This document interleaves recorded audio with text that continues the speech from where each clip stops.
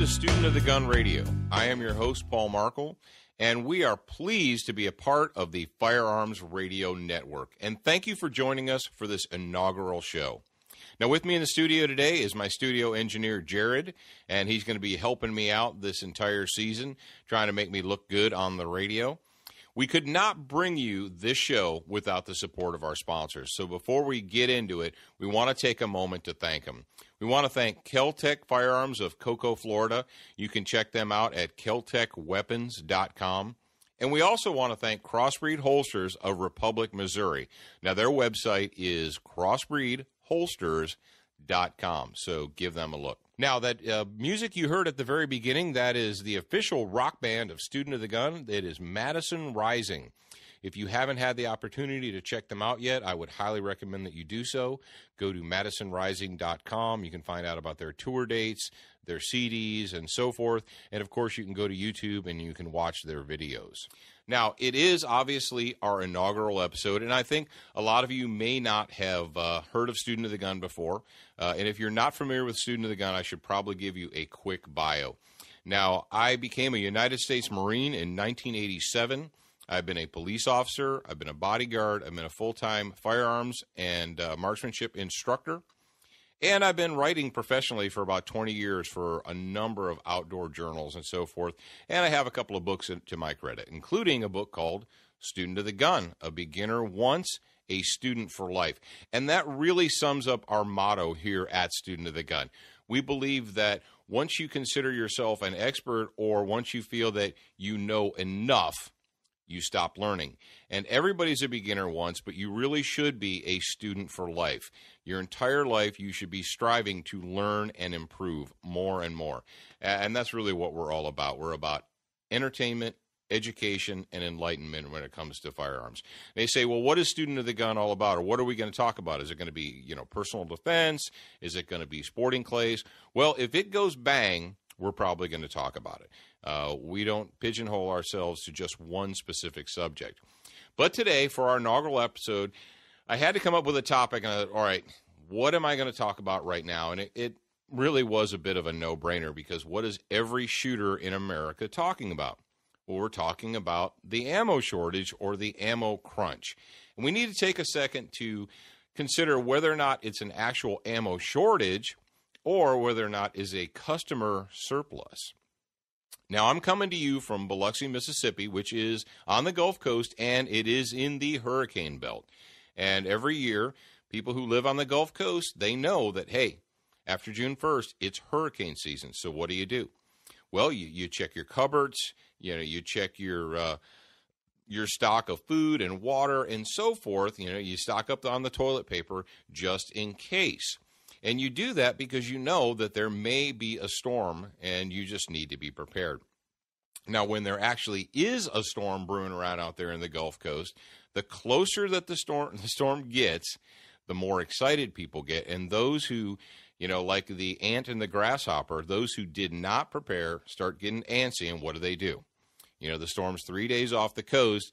People start running out to the store. They run out to Walmart, Kmart, the grocery stores, what have you, and they start buying up all the canned goods, and they start buying up all the bottled water, and so on and so forth. And it gets to the point where, the hurricane's 24 hours offshore. You go to Walmart, guess what they don't have any of? They don't have any candles, no flashlights, no batteries, no bottled water. And it's not because there's a candle, flashlight, and battery shortage in America. It's because you went from a normal 100% customer base to 1,000% customer base. And that's really what we've found in the United States of America right now. The ammo companies were making ammunition to satisfy X number of customers, an average of X. Well, we went from X to Y to Z to double A. We went from a 100% customer base for ammo to a 1,000% customer base. And just from a practical standpoint, you can't walk out onto the manufacturing floor at Winchester or Remington and say, hey, guys, we know that you've been making ammo 3 shifts a day, 7 days a week, but what we need you to do is go ahead and increase your production from 100% to 1,000%. Could you do that for us? Thanks a lot. They just can't do it. Those of you that have been paying attention know that in 2008, and going into 2009, we had a serious spike in the sale of personal defense firearms. And along with those, we had a serious spike in ammunition sales. So a lot of the major companies, if they weren't already working 7 days a week, 3 shifts a day, they increased production. All the major players, Federal, ATK, Winchester, Remington, they're all making ammo around the clock. And then you have other companies like Hornady and Corbon and Black Hills. They're all making as much ammunition as they have machines and manpower to make. You say, well, all right, you tell me that, Paul, but that still doesn't help me. You know, I go to Walmart or I go to my local gun shop and he says, well, you're only allowed to buy 2 boxes of ammo today for a specific caliber. Or I go to Walmart in the afternoon and the shelves are bare. That doesn't help me. Well, folks, people who hadn't bought a box of ammunition in 5 years this December ran out and bought 1,000 rounds. Or people that usually go through 100 rounds a month went out and bought 1,000 rounds. Everybody who owns a gun went out and bought ammo. And not only did they buy ammo, but they bought ammo for guns that they didn't even own. And some of you are listening to me right now. You know what I'm talking about. People were buying .22 long rifle and planning to use it as currency. And you laugh, but that's why you can't find .22. Because the minute it hits the shelves, someone sees it, they walk over and they buy it. Gone are the days of, well, I'm going to go to the range today. On the way to the range, I'll just stop by Walmart and I'll pick up a few boxes of ammunition. You can't do that. You've got to plan ahead. You say, well, okay, we've addressed that. We understand that there is a super surplus of customers for ammunition right now. So how do we deal with that? Well, there's a few ways. Well, number one, if you're paying close attention, you'll notice that the back orders that your local gun shop put in, you know, if you've got a down the street gun shop, a gun dealer that you like dealing with, most of the smart ones started putting in orders in September, October, November, and even to December. And those back orders are starting to show up. Now, it's not coming in truckloads, but it is there. My local gun shop, Cook's Gun Shop of Biloxi, Mississippi, that's exactly what they did. You know, they started buying a little bit extra or a little bit more than they normally would back in November, and then they did it in December and so forth. And so those back orders that were 2 months back ordered in November and December are now starting to show up. Now, they don't have absolutely everything you need, but they've got more than they did, say, a month or two ago.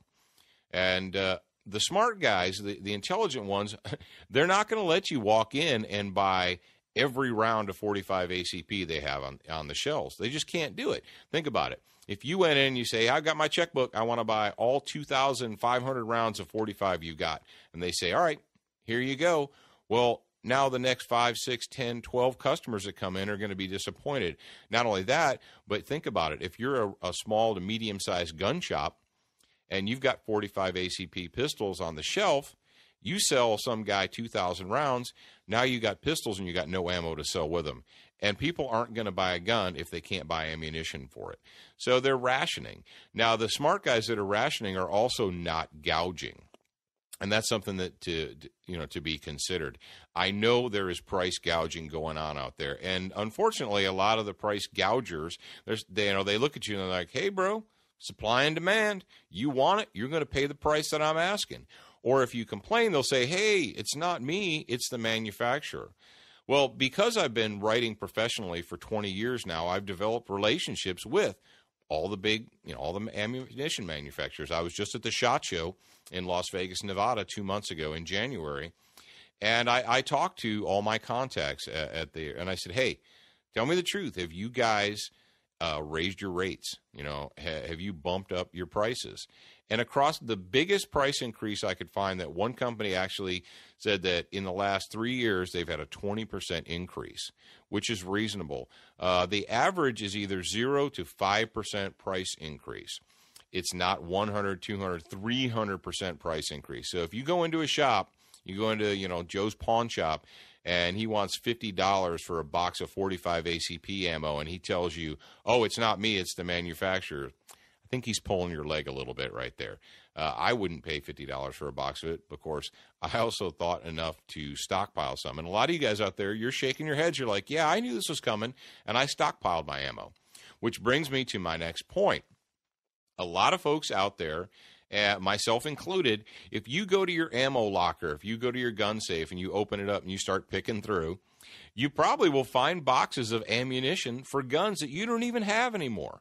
You know, you had a 30-06 rifle and you bought ammo for it, but then you traded it for something else, but you still have 100 rounds of 30-06 or 30-30 or you name it. Now is a good time to trade that ammunition for something that you need. And what I'm going to propose right now here on Student of the Gun Radio is if you are a member of a local shooting sports club, you're a member of a club where people go and they drink coffee and tell tall tales and shoot guns occasionally. What I would do is I'd approach my club officers and say, hey, let's do ammo swap Saturdays. And it's as simple as this. Just tell everybody in the club, look, Saturday morning at 9, from 9 to 11, we're going to set up some tables and bring your ammo, and we're going to barter. Just like the old days when the drive-in movie theaters, when the drive-in wasn't going, what did they have? They had swap meets and flea markets, and people brought their stuff, and they traded it. It's really not that difficult. You might have a surplus of X. You bought 10,000 rounds of 22 LR, and you need some 9mm, and that guy over there, he's got 9mm and he needs 22 or 45, or you name the numbers. Barter with your buddies, let them know. And the more people that get involved, the better you are, because right now there's ammunition in the United States of America. It's not at Walmart, and most of it's not in the stores. You know where it is? It's in your neighbor's gun locker. It's in your gun locker. The guys that ran out and, bought ammunition for guns they didn't even own, and thinking that they could trade it in the future. Well, now's the time, and it's not really all that difficult. And I think it's an idea whose time has come. So your first tidbit from Student of the Gun Radio and Paul Markle is set up Ammo Swap Saturday at your local club. And if you guys do that, I want you to follow us. I'd like for you to follow us on Facebook. It's very simple. You just go to Facebook and type in Student of the Gun, and we've got our thing right there. You can like us, and if you have convinced your local vice president or president of your gun club to have an ammo swap Saturday, post it. Send us a note. Say, hey, Bloomington, Indiana, or Provo, Utah, or wherever, the Long Range Gun Club is going to do ammo swap Saturday. We'd love to hear about it. Now, since you guys are my new captive audience, I wanted to talk to you and make sure that you're all aware of a fantastic shooting program called the 4-H Shooting Sports Program. Now, a lot of you out there might be thinking, well, 4-H, isn't that about cows and chickens and, farm activities? Well, yes, it is. It's about agriculture, but it's also about shooting sports and youth development. Now, back in the mid to late 90s, they came up with an organized shooting sports program for the 4-H. And I became involved in the year 2000 when a club opened up in my local county. And I wanted to be an adult volunteer, but to be an adult volunteer for the 4-H shooting sports, the first thing you need to do is you need to attend a 3-day instructor training seminar. And where I was in Ohio at the time, they held them in the fall and in the spring. The great thing about 4-H shooting sports is their volunteers are highly trained and highly skilled. And everybody is a volunteer. Nobody gets paid to teach these kids. It's all, the goodness of their heart. But the great thing about the 4-H shooting sports adult education is you go down there and let's say you are a shotgunner and you want to teach shotgun to these young people. Fantastic. You go down and you take a weekend's worth of shotgun training. And it is actually instructor training. They teach you how to instruct people. It's not just about shooting. It's how do I get through? How do I work with these young people? Now, one thing that I remembered, it sticks out in my mind. When I went down there for my very first instructor workshop, and we were having the first evening session, training session, one of the instructors got up and he said, 4-H shooting sports is not about shooting.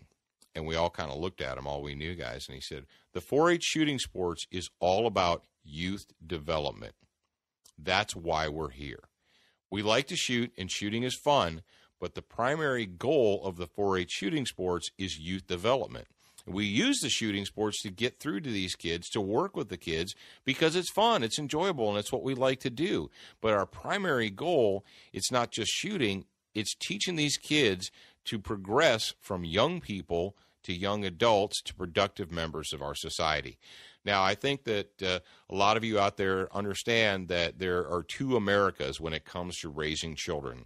We have America, number one, that looks at children as these fragile little creatures that have to be protected and sheltered from the world. We can't, allow their ego or their self-esteem to be damaged in any way. We can't give them failing grades, even though they didn't do the work, because that might hurt their self-esteem.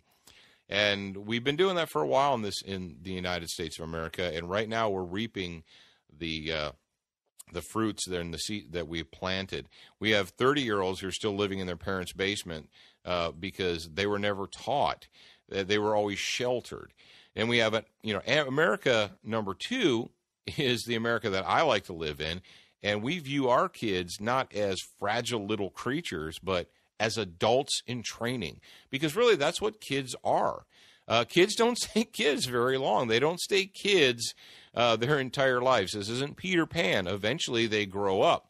Take this from somebody who raised 3 kids who are now fully grown. And what we want to do, we cannot shelter our children from the realities of the world. The best thing that we can do is we can teach them, we can instruct them, we can help them to deal with the successes and the failures that they're going to encounter when they get out into that big world. And right now in the United States, we have children that are almost, if not totally, detached from reality. They live in an artificial world. Their music it's artificial. They can't even touch it. It's it's a digital file. Their video games, if they fail, they just hit reset and they start all over again. They don't even have actual verbal communication with each other. They text each other.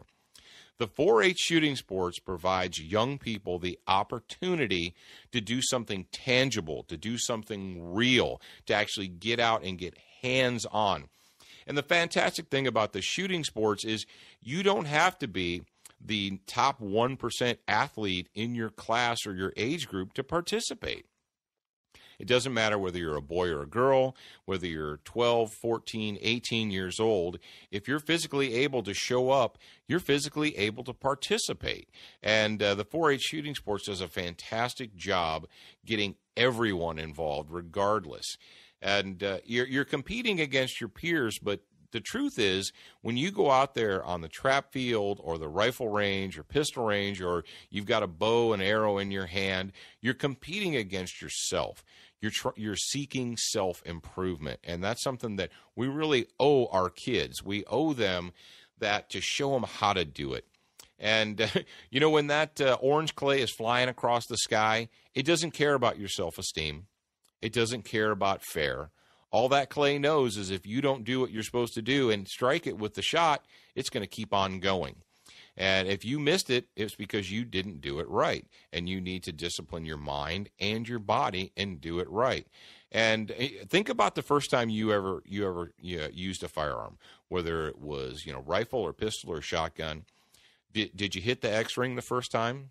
No, you probably didn't. You probably, I guess you could say, you might have failed. You failed to hit the X-ring.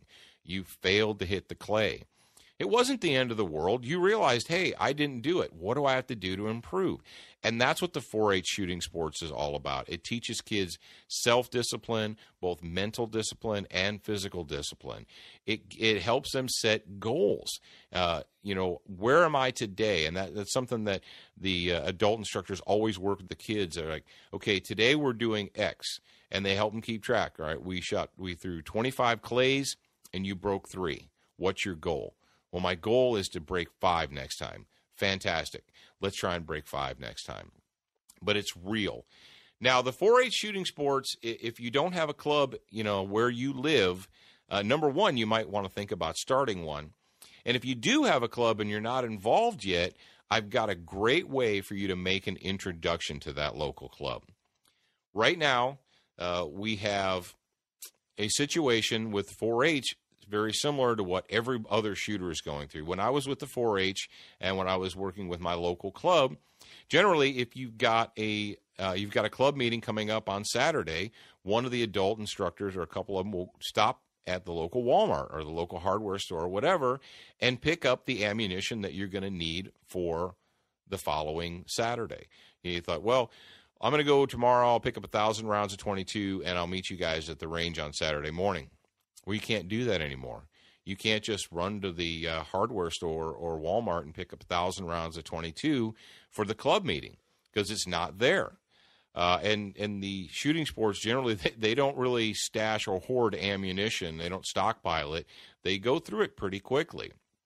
If you're one of those guys or girls that happens to be sitting on 10,000 rounds of 22 long rifle, and you're feeling charitable, and you believe that what I'm saying is true and that the 4-H shooting sports program is worthwhile, this would be a great time for you to make an introduction to them. Find out when their local club meeting is. Go there and say, hey, my name's Bob, Jim, Sally, and I don't have any kids in 4-H right now, but I would like to donate 1,000 rounds of 22 long rifle to your club. Could you use it? And I can guarantee you're going to be welcomed in with open arms. And not only that, but I can also guarantee you that 4-H shooting sports club will use that ammunition very wisely, and a lot of young people will get a lot out of it. Now, I'm not telling you to give them your whole stash. I would never tell you that. But if you've got some that you can spare and you'd like to see young people, because let's face it, young people become adults and they become our shooting sports peers. I've been involved in the 4-H shooting sports long enough now that kids who were my 4-H camp kids, they're not kids anymore. They all grew up. They graduated from high school. They graduated from college. They're out there getting jobs and getting married and having babies, for Pete's sake. And these were all kids that when I see them, I think, wow, I remember when you were 12 years old and you showed up to the first meeting and I taught you how to shoot a 22 rifle, and look at you now. You're a fireman and you've got a wife. These kids learn the skills that they're going to take with them their entire life. Now, how do you find a local 4-H shooting sports club near you? I know that you know how to use the computer because you're listening to this show. Just punch in 4-H shooting sports and your local town, and it should give you all you need to know. Now, the main site is 4-H shootingsports.org. And if you go there, that's the National 4-H Shooting Sports. They can help you start a club, or they can help you find a club near you. So if you have the opportunity, I would definitely consider supporting the 4-H shooting sports. The next topic of discussion is one that I really had to consider whether or not I wanted to talk about it. But as they say, silence equals consent. And I cannot consent to the advice, to the personal protection and home defense advice being dispensed by the Vice President of the United States today. Where do we start? Well, number one, if you've been paying attention, you know about Joe Biden's shotgun advice. First, he said, you don't need a big, mean, nasty black rifle because they're hard to shoot. I don't know which rifles he's shooting. Probably not the same ones that you and I are, but they're too difficult to shoot. It's easier to shoot a shotgun. Okay. And not only did he tell everyone to stop buying rifles, but to go out and buy shotguns, he went and claimed that the advice that he gives to his wife, Jill, is if she believes that there's trouble, if there's an intruder or someone outside, that she should take her shotgun, walk out onto the patio, and fire 2 shots in the air. And the intruder's going to run away and everything's going to be great. Well, from a tactical standpoint, if you have a firearm that holds a grand total of 2 rounds, and you use both of those rounds as noisemakers, now you're standing there with an empty gun. And I really, really hope that luck is with you, and if there is a bad guy out there, that they have gone away. However, we have a little bit of a problem there. Right now in the United States, we are a nation of laws. And one of the laws that deals with deadly force says you can only use or threaten to use deadly force if you believe that you are in fear of death or serious bodily harm. Now, we know what death is, right? It's assuming room temperature. But what is serious bodily harm? Serious bodily harm is any harm that would cause you permanent injury, disfigurement, require prolonged hospitalization or rehabilitation, which would include beatings, broken bones, rape, and so forth. All right, so we know what deadly force is. If you feel that you are in fear of death or serious bodily harm, then you are justified in using a firearm.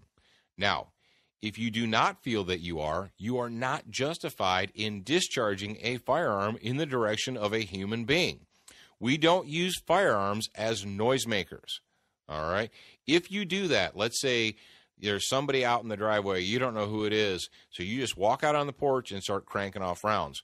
Well, it happens to be the local lineman for the county or the electric meter reader or what have you. They're going to call the police, and you're probably going to be arrested, and your defense is going to be, well, I just fired warning shots. Well, here's what happens in the real world. You say you fired a warning shot, and the next thing you know, you're charged with aggravated menacing or aggravated assault, and you say, whoa, I shouldn't be charged with aggravated menacing. The vice president told me it was okay. Guess what? The vice president's not going to show up in court to be your expert witness. Okay. Also, keep this in mind. If you fire a shotgun or any other firearm as a warning shot, now there's a big difference between pointing something straight, a gun, straight directly up in the air, you discharge it, the projectile goes all the way up until it runs out of speed, and then it falls back to earth under the power of gravity only. Okay, that isn't quite so bad. However, if you angle a gun over someone's head and fire it, that projectile still has a lot of juice behind it. And if you deliberately missed your intended target, where are those projectiles going? Well, you don't know, do you? If a projectile from your gun strikes someone or something that it should not have, you, ladies and gentlemen, are responsible. You can't fire rounds indiscriminately all over the landscape and then go to court and say, Joe Biden said it was okay, I could just fire warning shots. Guess what? Every projectile that you fire out of a pistol, rifle, or shotgun might as well have your name and social security number inscribed on it, because it is you and you alone who are responsible for where those rounds end up. You can't just say, oops, my bad, I'll try again next time. That's not how it works in the real world. Now, apparently some of Vice President Biden's, his handlers got to him and they said, hey, you need to come up with a better plan than just walk out on the porch and shoot 2 rounds up in the air. And so he said, oh, okay, I've got a new plan. If you're scared or if you feel that there's somebody bad outside your house, just point the shotgun at the door and shoot through the door. Again, not very good advice. Now, you guys out there in the audience, if you're trained shooters and you know the 4 universal safety rules, what's number 4? It's know your target, what's around it, and what's beyond it. Again, going back to we are responsible for every round we launch. We don't shoot at shadows. We don't shoot at scary sounds. Now, there's a difference between being startled and being in fear of death or serious bodily harm. I'll give you a good example. You wake up 2 o'clock in the morning, 2:15. The dogs are barking and going crazy. You come out of a deep sleep and you're startled. You grab a gun and you see a shadow downstairs. You point your shotgun and you fire. The shadow turns out to be your spouse. Could be your wife, could be your husband. They didn't want to wake you, but they couldn't sleep, so they decided, well, rather than just sit here awake, I'll run to Walmart and I'll get those couple of things that I didn't get today. You've just shot your spouse because you followed the vice president's advice. You were startled and you shot at a shadow. How are you going to feel for the rest of your life? Or you have you live in a neighborhood with a mentally challenged young man, and even though he has the mentality of an 8-year-old, he has the body of a 35-year-old man. He's outside your house rattling on your doorknob, mistakenly thinking that it's his house. I don't know. You take the vice president's advice and you pump 2 rounds of double-aught buck through the front door. You just shot little Jimmy, the mentally challenged neighbor boy. You have mirrors in your house? Are you ever going to be able to look in a mirror again knowing that you did that? I would think probably not. The advice that the vice president gave, number one, to fire rounds indiscriminately in the air, and then number two, to just point your shotgun at the door and shoot through the door, is not only bad advice, it's reckless. It is negligent. And if you follow it, guess what? You are not the vice president, and you're not going to get off the hook, ladies and gentlemen. You are going to be held responsible. As we tape this today, that has already happened. Someone followed the vice president's advice, pointed a gun at a door, and just let her loose. Guess what that person got? They got arrested and charged. Need I say more? If you need professional advice, if you are a novice gun owner, or even if you're an experienced gun owner, you should always train. Get training from people that actually carry guns for a living, not people that have 24/7 bodyguards. Did anyone else pick up on the fact that Jill Biden has 24/7 Secret Service bodyguards? I'm not really sure how often Jill Biden grabs a shotgun and walks out to her patio. I think the Secret Service has probably got that covered. But for you and I who don't have Secret Service protection and have to protect ourselves, we need to get our advice not from people that have 24/7 bodyguards, but from people that actually carry guns and do it for a living. I would highly recommend that you get professional training. And if you're one of the tens of thousands of brand new gun owners, and we love you, we're glad that you're under the tent now, we're glad that you're here with us, and you probably have a lot of questions. That is why we're here. That's what Student of the Gun is all about. Now, before I let you go, I want to thank you for joining me for this inaugural episode of Student of the Gun Radio. I want to invite you to join us again next week. Again, we are very pleased to be a part of the Firearms Radio Network. Now, if you'd like to follow us, you can follow us at studentofthegunradio.com. or you can go to studentofthegun.com. Now, if you go to studentofthegun.com, you can watch our show. A new episode airs every week. You can read articles. You can visit the Student of the Gun store. That's right. You didn't think I would leave you without a store, did you? No. We have DVDs, we have books, we have T-shirts, we have all that good stuff, all of your Student of the Gun gear.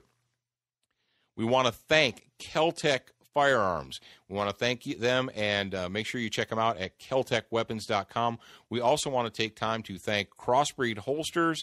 Check them out at crossbreedholsters.com, and we'll see you again next week.